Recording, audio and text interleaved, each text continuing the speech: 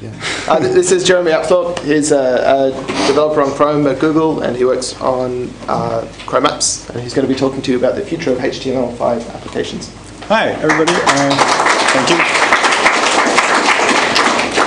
So, as Shane said, I'm a software engineer at Google. I have been for about a year and a half working on Chrome, and particularly on Chrome apps, which I'm going to be talking about today. So, a little bit about me. I don't need to say that anymore. It's already been said. Let me fix the size of this, actually, so you can see everything that's on the screen. Great.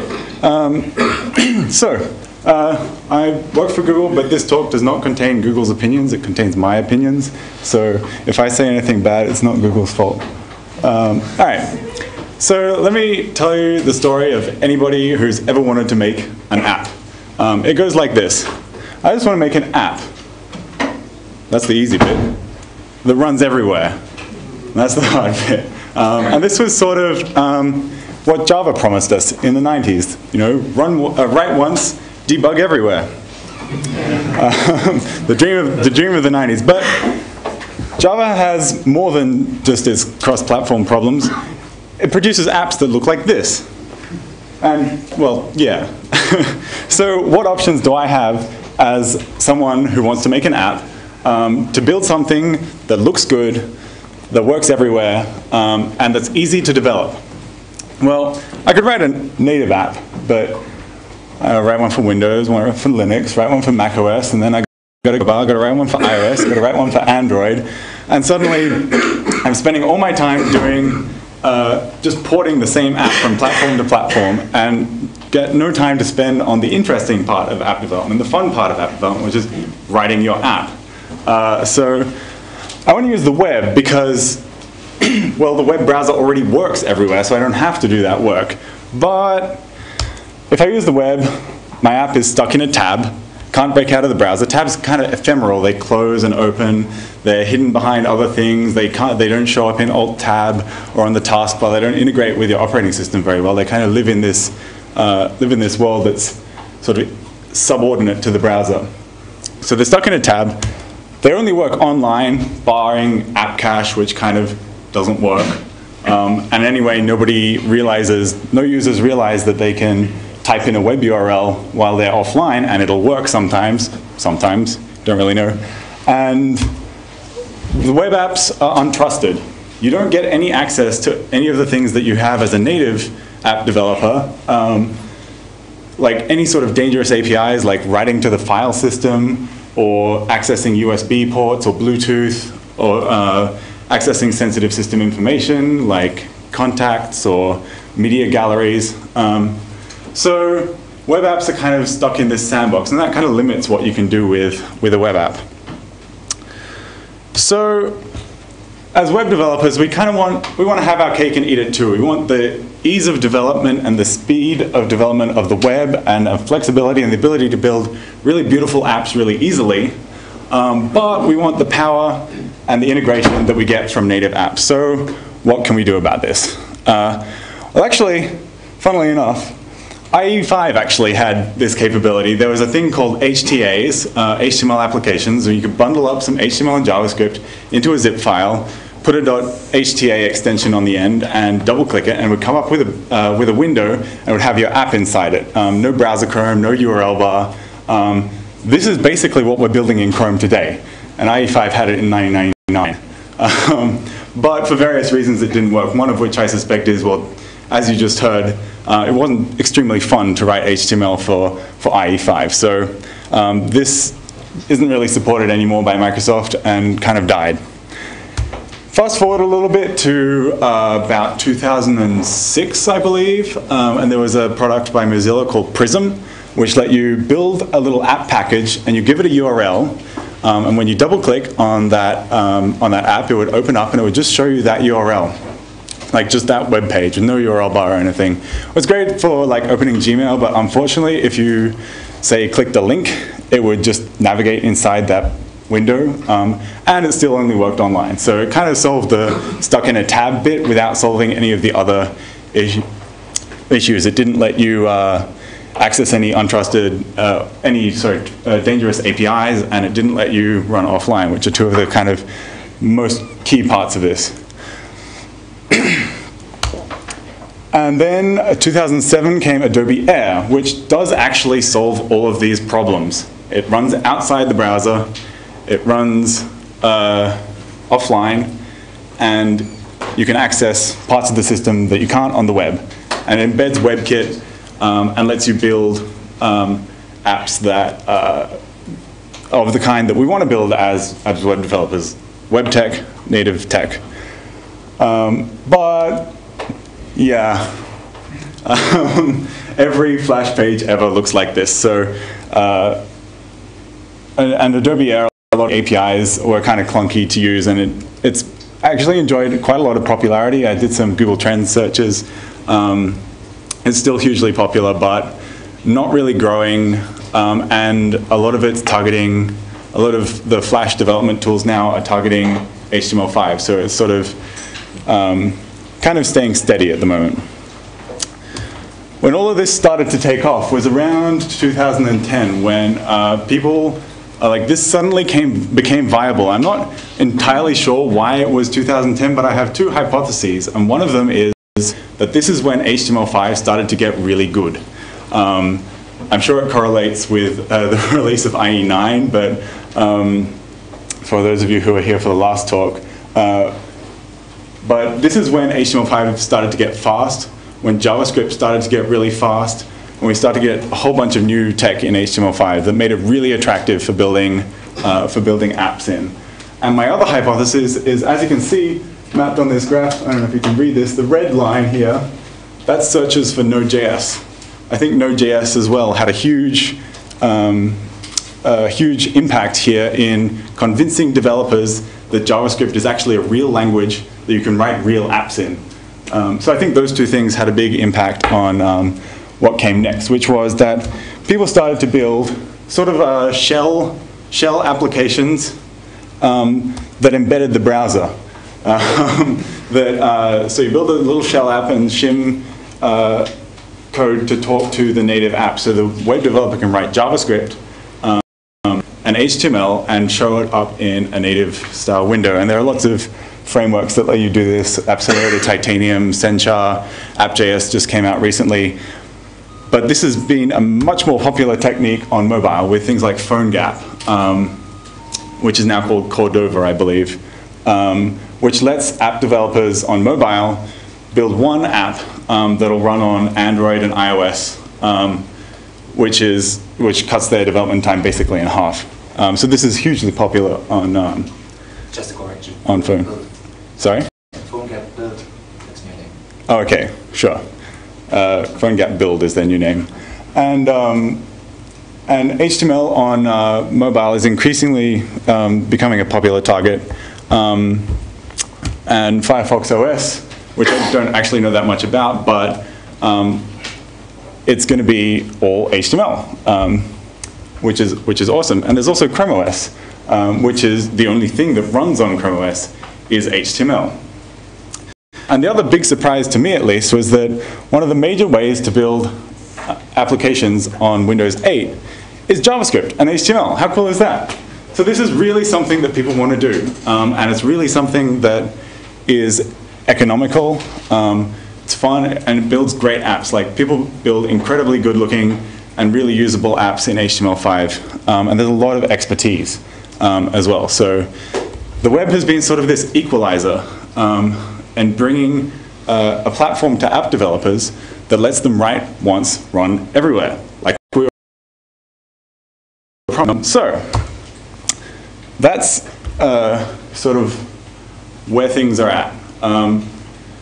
So recently, with all this activity going on in this space and lots of different companies building their own platforms, we do, and I was hoping that I would be the first one to come up with this, but this is what happens. Anyways, so we're building a new standard, and there's the SysApps working group, which is a W3C working group chaired by Adam Barth at Google, and Wong-Suk Lee at Samsung, which is trying to make an attempt to bring all of the work that all of these people are doing and standardize it so that I, as an application developer, can build one application package and sort of have it run on Mozilla and on Tizen, which is Samsung and Intel's operating system, have it run on Firefox OS, have it run on Chrome OS, have it run on the desktop. I can just build one application and have it run everywhere. Please. So the working group actually has members from a huge number of companies. Some of the more surprising ones are, there's a member from Zinger, Mood Lighting, and a lot of telecom companies as well, actually, who are interested in this and helping out on the standards group. So they're aiming to have a first published working draft in Q4 of 2012, which you may notice is in the past. So there's still a lot of issues to be ironed out, and I think one of these is that everybody kind of has their own thing and really wants the standard to just be what they built, so that they don't have to do any work, including us at Google, guilty. But it is moving forward, and we do have a number of draft specifications for the execution model, which is just how do I package up all of my stuff and send it to the browser, and how is, like, what's the process lifetime? How do I launch an app? So we're actually getting pretty close to having a spec for that. So in lieu of an actual spec to talk about, I'm going to talk about what we're doing in Chrome and how it works in Chrome today, and probably for the foreseeable future, although we do have a big investment in the spec, and we do want to make sure that we're spec compliant when there is a spec. So I'm going to talk about three things. I'm going to talk about the execution model. So how does it look in terms of what are my windows doing, and how do I receive events from the browser? I'm talking about what we're doing to make sure that these apps are secure. And we're hoping that we can do better than native in terms of the security that we can offer the user. And I want to talk about some of the dangerous APIs that we're exposing to the developer. So the execution model. For a start, in Chrome at least, the way this is going to work is that all of your resources are going to be packaged into a CRX file, which is basically just a zip file with a JSON file in it called manifest.json, which tells you some things about the app. And then inside that, there's a whole bunch of HTML, JavaScript, images, all the resources that you need for your app to run. And the reason we're putting it in a package is because we want, one of the most important things about this whole endeavor is that apps run offline. Even though we're kind of online most of the time, it's always a sucky experience. There's more than one use case for offline, and one of them is you're not quite offline. You have a kind of dodgy internet connection, which some of you may be experiencing right now, but you still want to be able to open that email. So it's super important, and you'll see a lot of that as I go through the rest of the features of this technology. So CRX, or some other equivalent packaged thing with all of the resources that are needed to run your app. In that manifest.json, you specify what's called a background page. So a HTML or just a JavaScript, and we'll generate the HTML for you, of a page that gets loaded in the background. Doesn't get into the user, doesn't have any user interface in it. It's just there to run your script, and it has a document, and it runs your script. And what you do in your script is you add listeners to various different events. So I've written an example here for what an on-launched handler might look like. But one of the features of this background page is that it's not there all the time. When your app's not running, we close it down. It's not, so we're calling it event pages in Chrome. First, your app, we load up your background page, we run the scripts, and we look at what events you register for. And then we close down your page. We say, go away, and we save memory. So when we get an event in, like when the user clicks on the icon for your app, we load your page back up and we send it this event saying, hey, the user wanted to launch you. Other events that you might want to register for are things like, I received a push message. So maybe the Gmail server is saying, hey, you've got a new email. And then I can update some UI surface or show a notification or something like that. There's an on-restarted event that we've implemented for if the browser crashes and restarts and you want to be able to load back up your state from local storage or something. And there's a few other events. But the key thing is that while your app isn't running, Chrome is free to just sort of kill this at any time. We do keep it around while your app is running, so you can keep state in there while your app is running and use it as a sort of controller if you have many different windows. But we sort of lazily close it once there are no more sort of pins keeping it alive. So pins are things like if there's a window open on your app, we'll keep your app alive. If you've got a socket open from the background page and you're listening on it, we won't kill your app. So there are various things to do to make sure this stays alive, but basically when it's not needed, it goes away. And in general, we're hoping that apps are written with the idea that they could be killed anytime, and so that they should be constantly saving. So the background page controls any windows that you show, which are a separate DOM entirely. So it's kind of like window.open. You create a new window, and then you can script it directly. They're all in the same process, so you don't need any sort of message, asynchronous things going on. You can just sort of grab out the child window and fiddle its internals directly. So this is kind of how it looks to create a new window. So you specify like a width and height, and you get a callback when it's done creating the window, and you can access directly the internals of that window. So they all run in the same process, sort of all in the same thread. Oh, and yes, whenever anything in your user interface changes, you should save it, because we might terminate your app with extreme prejudice. Okay, so that's sort of how the execution model looks. That's how your app looks in terms of where all the data is. There's a background page which receives events, and there are event pages which are their own windows. Sorry, did I say event pages? There are windows which are their own DOM and separate from your background page. So I want to talk about security. With great power comes great responsibility. We want to make extra sure that the apps that you write on this platform, because we're giving them extra powers, access to extra APIs, things that we wouldn't expose to the drive-by web, that we wouldn't want the browser to do just if you're visiting a website. So we're taking extra care to ensure that because of this higher trust domain. And we want to also, while we're at it, ensure a few things about sort of properties of your app. We want to make sure that apps are uninstallable.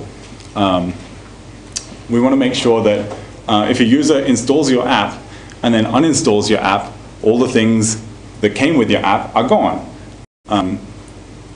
It kind of, Windows sort of has this problem of when you install an app and uninstall an app, there are still sort of bits left around, you don't really know where they are, and we want to make sure that we don't have that problem.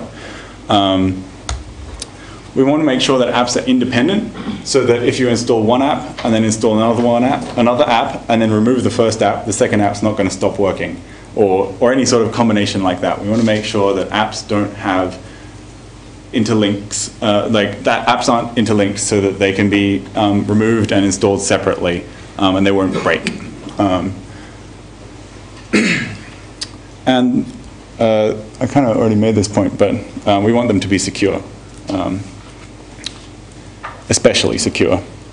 So we're kind of borrowing a few things from iPhone or like from the iOS. This started to become popular once iOS came out. Apps on iOS feel safe.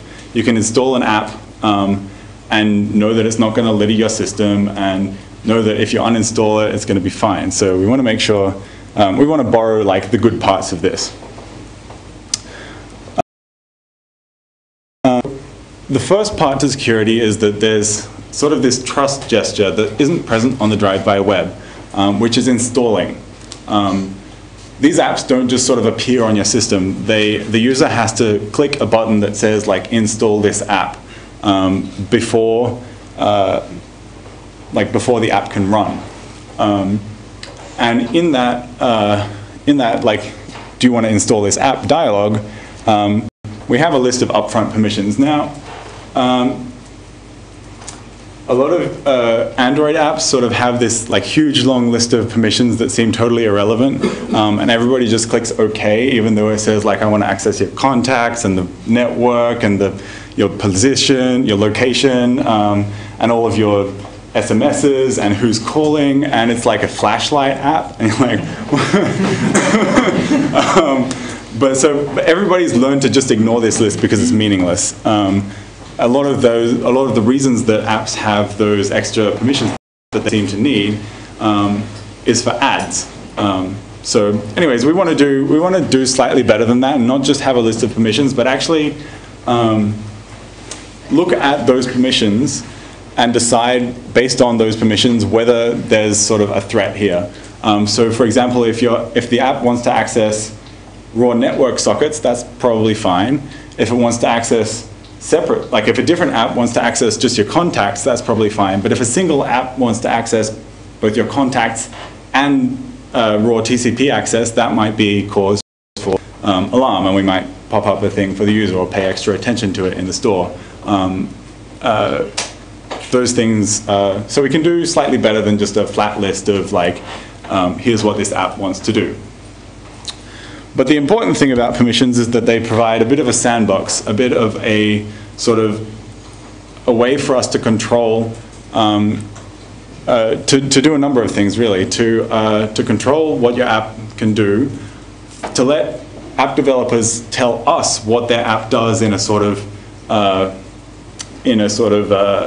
programmatic way. And to make sure that if your app accidentally does something which you didn't intend to, it can't cause a security issue. So for example, if we didn't have this permission system, if we just gave every app all the permissions, your app could accidentally somehow write to the file system if it didn't ask for that permission. So if we codify all the ways that your app can interact with the system in this list of permissions in the manifest file, it sort of shields you against mistakes as well. So another part to the security of these kinds of apps is that they're isolated from other apps from the browser as well. So anytime you perform like an XHR request or anything from inside one of these apps, it doesn't get cookies from the browser. It doesn't get cookies from any other app. So it's sort of in its own context. And there's a few ways. This is kind of sad because you don't want every app that you log in with Facebook to have to ask you to type in your password again. So we're actually providing an identity API to deal with some of the fallout from this decision. But it's good because it means apps can't sort of infect each other in a way. And this is part of making sure that apps are independent. Another part of our security is that we removed eval and new function.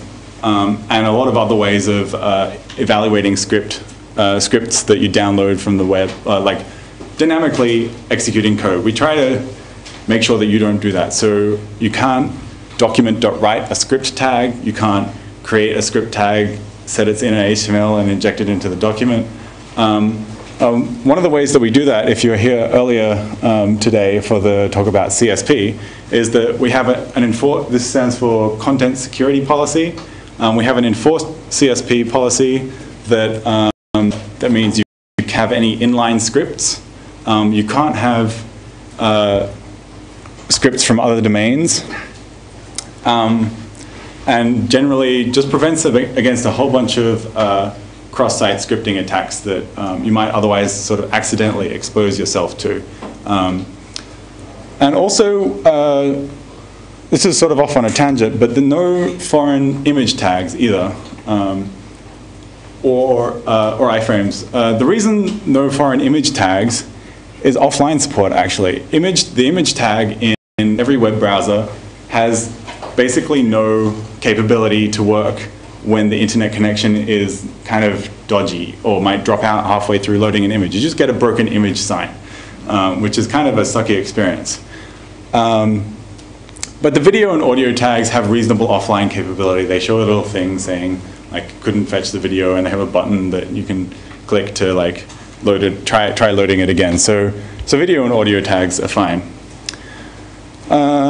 Anyways, back to security. So one way to get around, like, because a lot of APIs actually need eval and new function and this sort of thing to work. Particularly templating libraries use this a lot. And one way around that is to use what we call a sandboxed iframe, which is an iframe that goes in your app that doesn't have access to any of the APIs that your main pages do. So it can't call file system write, it can't call any of the USB APIs or anything like that. But you can post message to it, and you can set the initial content of it from the parent page. So you can build your templating or whatever you need to do eval inside the sandboxed iframe and have it just send messages out. And that way you can sort of have a little bit of security interface between your untrusted code and the code that you know is pretty secure. And there's one other technique for this, which is WebView. And this is basically like, this is almost like having a little Chrome plugin that you put inside Chrome.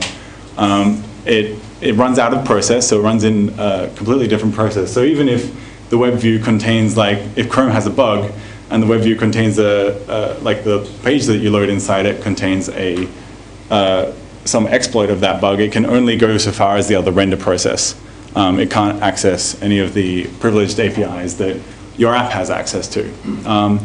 And this is the way to load arbitrary content from the web. It's basically like putting a UI web view or a Android browser web view inside your app. HTML within an HTML. So that's what we're doing to try and make sure that these apps are secure and to try and mitigate the fact that we're providing a whole bunch of dangerous APIs. Which, speaking of, I realize I'm going extremely fast, I think. Anyways, 20 minutes. There's definitely going to be a lot of time for questions. So some of the APIs that we're building are actually really cool. My favorite one is actually not the raw USB API, which lets you basically write device drivers for USB devices in JavaScript, which is totally cool. Not the Bluetooth API, which lets you do the same for Bluetooth devices, which is really cool. There's people who wrote things to access the Fitbit, which is like a little device that you wear on your belt or something, and it tells you like how many steps you've taken that day and what your heart rate is and all this sort of cool data. So it can interact with that just by an HTML and JavaScript app. But actually, my favorite is the Serial API. So, so the MakerBot actually is a 3D printer that you can buy for about $1.50, and it talks serial. And basically, anything that uses Arduino talks serial. So this API actually, and I built like the first little part of something to actually drive the MakerBot just using HTML and JavaScript. So I got to have like an on key and send this serial command, and then I can use the arrow keys to control like this machine over here that's doing 3D printing. So that was totally cool. And a lot of guys at the Mountain View office at Google have been sort of playing around with this stuff. It's a lot of fun.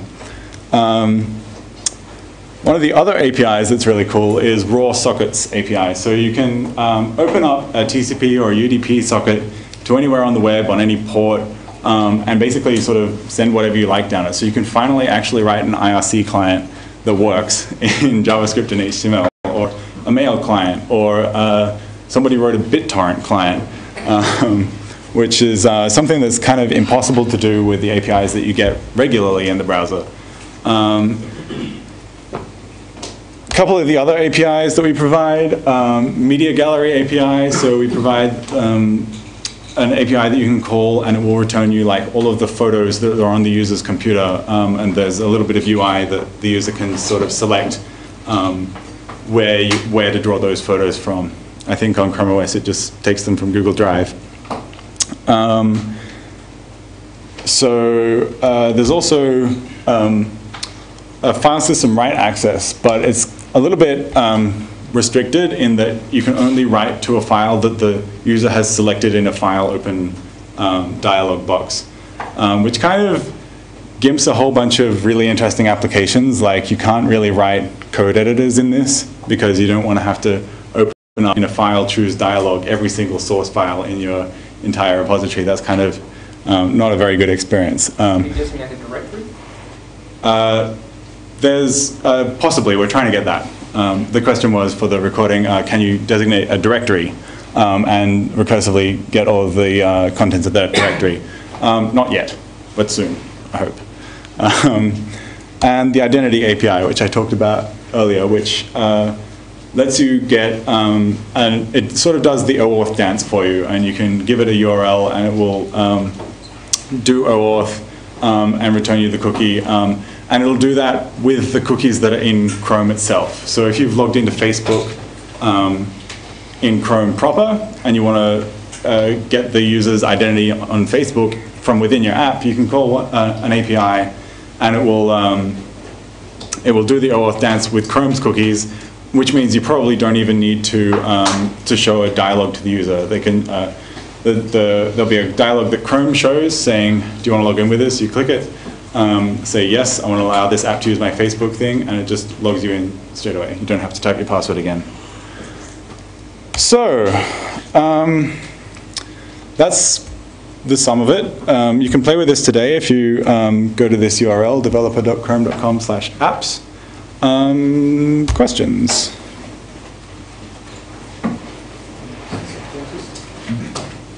Are you able to write apps that access USB and Bluetooth on an iOS device using HTML5? Unfortunately not. We're still in the early stages of what we're doing in iOS, and we definitely want to do as much as we can, but I believe that those APIs are actually restricted on iOS and that no app, even if it's native, can get unlimited access to USB and Bluetooth. You can only access it through a limited set of APIs that iOS provides. So we're probably going to be restricted there, but on Android we'll do as best we can to offer those APIs.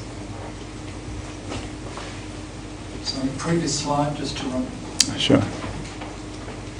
Oh, that's a direct. Is this coming soon to Chrome on Android? Since I can't talk about timelines, but yes. Because I know it's obviously.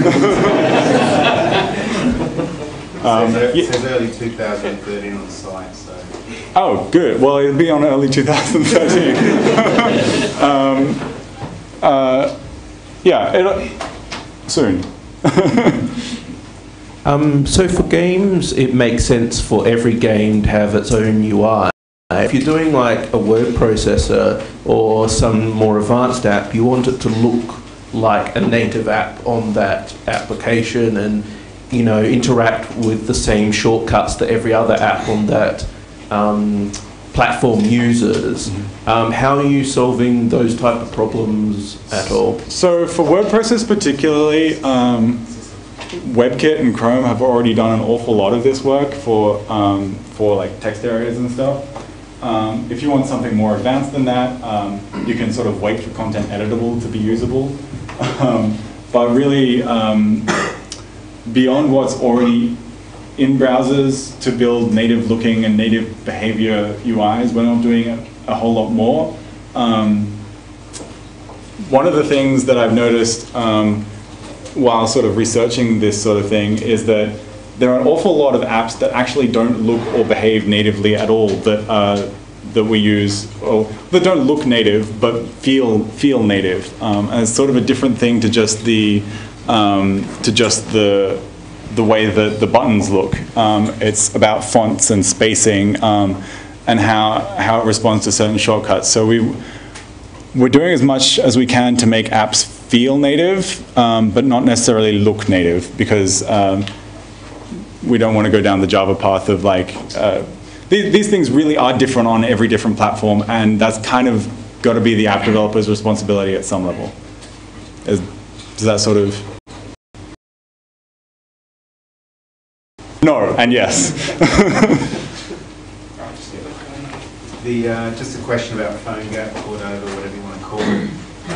It's got quite PhoneGap build, I think it was. It's got quite a comprehensive API set for handling phone requirements, accelerometers, things like that. Are there plans in the pipeline to? So some phone-specific things are already in the web platform generally, so you can already access accelerometer data just on any web page that you can just get it out of the DOM. There are some other APIs though that are more that are phone-specific that are being pursued by the standards groups. Those, like specifically the ones that are on their schedule for Q2 2013. Are telephony APIs to make calls and to receive events. Like when a call comes in, they want to be able to handle those events. Messaging APIs, contacts APIs, calendaring APIs. So all of these things that are going to be really useful for things like Firefox OS and Tizen are being hashed out in standards groups. So Chrome specifically, because we don't have a phone that runs Chrome OS, doesn't have those APIs yet, but there's definitely a lot of interest in them.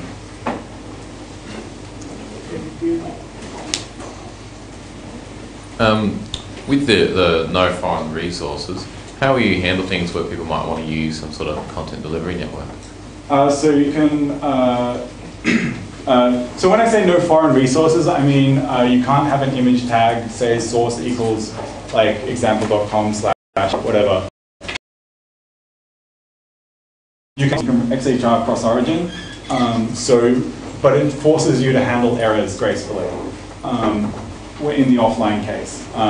So you can still get those resources, you just have to do a little bit more work in order to fetch them and stuff them into an image yourself. So you can still have like image source equals data or source equals a blob URL and just XHR the images down. And there are libraries to help make that a little bit easier. So I've experienced a little bit of app development on PhoneGap and jQuery and such. And one of the issues that I've experienced with those platforms is a bit of sort of UI lag, and it doesn't have that hardware acceleration that a native app would have. So is Chrome apps doing anything to address that? So unfortunately on iOS there's basically nothing we can do because we're limited to using the WebKit engine that comes with iOS. So there's nothing we can do on iOS. As Hans shot up at that. On Android, we're working really hard to make sure that Chrome runs at 60 frames a second everywhere for all things, which means an awful lot of work to make the compositor and the hardware acceleration really, really fast. And there's no reason that you shouldn't be able to write apps that run at 60 hertz using HTML technology. Web browsers aren't there yet. There's nothing technically means we can't do it. It's just a lot of work. So we're getting there. And things are actually, if you saw the Facebook app that Senchar wrote, it's an HTML implementation of the Facebook app, and it's super, super fast. Check it out. Fastbook is, if you just Google for it, you'll see. So things have been worse. They're getting better. I am totally going to be fast right now. So I think it's great that all these players are collaborating on the system APIs to get that standardized. Is that also happening with the packaging format? Yes, so that's part of the execution model drafts that are being sort of hashed out at the moment.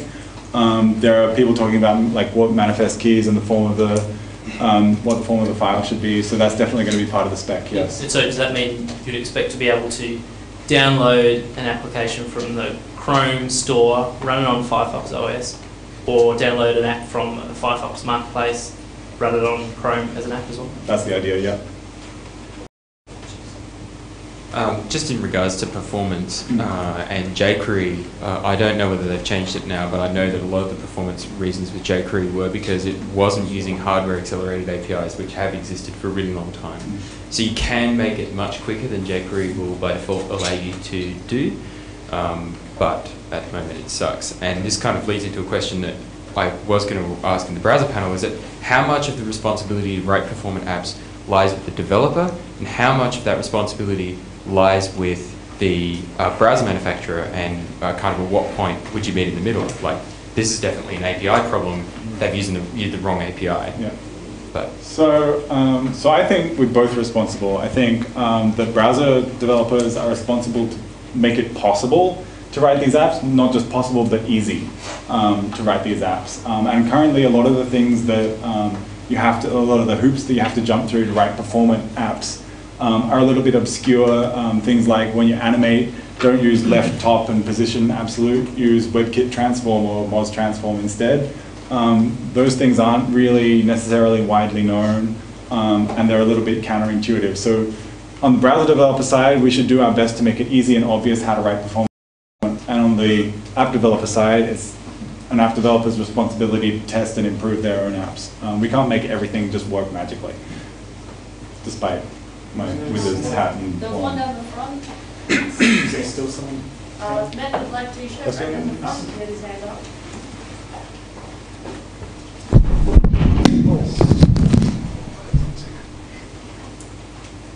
Sorry. Thank you. You mentioned early in the talk that one of the purposes of these developments was to make the applications function as though they were native, except obviously that they're written in HTML, CSS and JavaScript, and they run on whatever the operating system happens to be. And I was wondering how these applications then are integrated into the operating system and the package manager. So for example, in Linux, you need an executable file somewhere in the path that can be run to invoke the application, and then that can be run from a shell prompt, or it can go into a desktop file that specifies it to the desktop environment that the user happens to be running. And it wasn't clear for me from the talk as to how all of this works, and obviously how it interacts with the package manager of the operating system, which would have to set the appropriate permissions, presumably when it's installing it. So that... Yeah, so I understand what you're saying. So on Linux specifically, and we do a similar thing on Windows, the way you actually start an app is you run the Chrome executable and you pass it a flag saying which app you want to run. So if you want to build a desktop file for GNOME that will start up an app, you can just run Chrome with a flag. As for like command line access, like being able to run an app directly from the command line without having to remember its long ID, we don't have a good solution.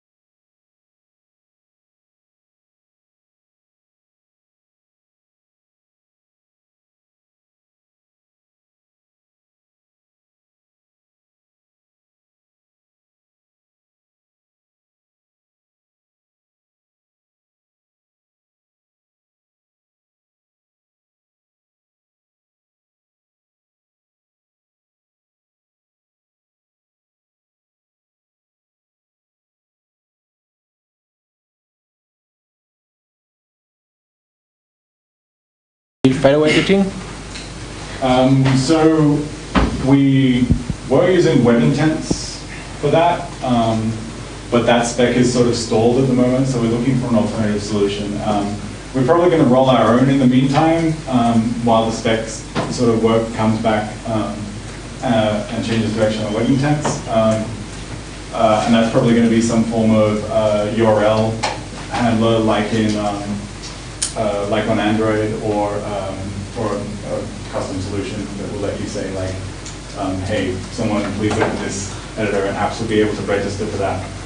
So in short, it would have been web intents, but web intents isn't ready yet, so it's going to be something else, and it's not implemented yet.